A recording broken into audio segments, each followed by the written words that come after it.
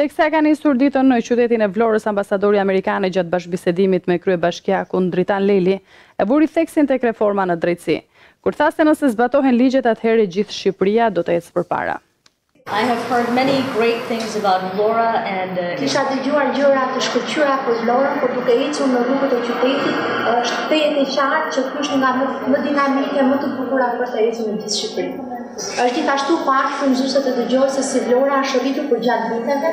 dhe në fakt sikurse e shpreh dhe ju, nëse kemi mundësi që të zbatohen të gjitha këto gjëra që janë në horizont, atëherë gjithë Shqipëria mund të zhvillohet në të njëjtën mënyrë. Do të jetë gjithashtu po aq tejet e rëndësishme zbatimi i reformës së drejtësisë dhe gjithata me pak fjalë në mënyrë që të ketë sundim të ligjit që si shqiptarët edhe amerikanët të ndihen besim plot për të investuar në Shqipëri. Politikanët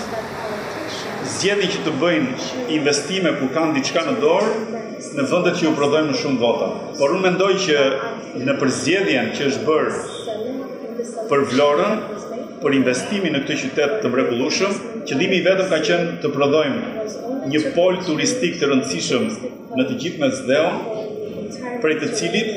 do të duhet të kemi zhvillim të qëndrueshëm të turizmit për ta përkthyer në ekonomi, duke i hapur Vlorës një të ardhme të ndritur në drejtim të turizmit, por sigurisht me atë që po bëni për të gjithë Shqipërinë e shqiptarët në drejtim të konsolidimit të drejtësisë dhe reformës zgjedhore për të pasur përfaqësuesit e denjë institucionet ku ne punojmë.